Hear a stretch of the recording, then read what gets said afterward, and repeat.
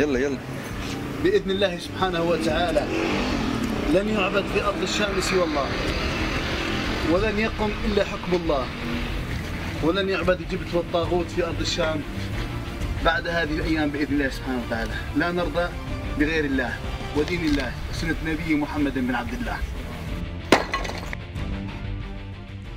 Apologise for the quality of that video, but we wanted to show it. Look, that's just a statue, for goodness sake. That's just a statue.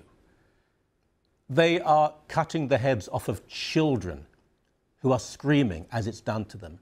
They are murdering countless people, putting people in chains, raping women. The Wahhabi movement is fanatical, and it's part of Islamic extremism. There are many aspects to it. We need to know what it is because Justin Trudeau went to a mosque that preaches Wahhabism.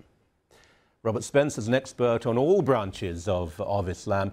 Robert, I think a lot of people have heard the word Wahhabi, they're not really sure what it is, and they'd be stunned there could be a Wahhabi mosque in a civilized city like Montreal. What are we talking about here? There are probably plenty of them, Michael, but I'm sure that Asuna al-Nabawiya mosque, where Justin Trudeau went, well, it's obviously notorious because of the report that al-Qaeda was recruiting there and so on. In any case, Wahhabism is the official religion of Saudi Arabia. Of course, the official religion of Saudi Arabia is Islam, but Saudi Arabia is in particular a Wahhabi state.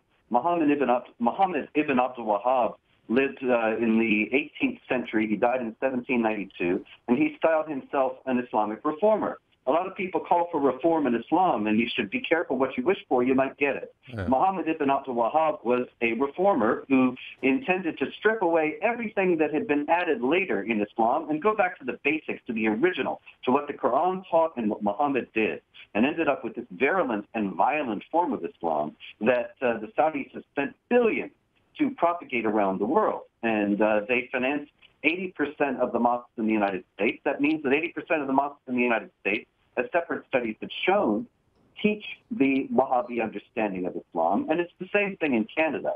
It is an extraordinarily draconian form of the religion that exalts violence and teaches the systematic oppression of women and non-Muslims that is part of traditional Islamic law. So even if this mosque was no longer a center for recruitment, I mean, I think that we can question that, but let's say that it is, that's proven. They're preaching on a regular basis. Would it be consistent with the secular, liberal values of a country like Canada? No, hardly. Absolutely not. And see, that's the thing. I've been seeing people saying, well, Justin Trudeau, you know, he went there before the U.S. report came out, and so he didn't know that this mosque wasn't completely on the up and up. All he had to do was look at the kind of things they're teaching in the school there, look at the kinds of things that they probably offer to Muslims who go there to worship, and see that what is being taught is exactly the kind of perspective that is inimical to the values of the Canadian state as it's currently constituted, inimical to Western notions of human rights, and ultimately the kind of perspective that breeds jihad terror. Now, we don't know exactly what was said, but if he had gone there and said to the assembled crowd, and it's a large mosque, it can contain as many as 3,000 people, we don't know how many were there, but if he'd said, I'm here to say to you that you're welcome in this country, but we have some fundamental tenets of our belief system, that equality between the genders, the right for gay people to be openly gay, the right for Jewish people to be respected and be proud of their faith. You have to be allowed to change your religion if you want and leave Islam.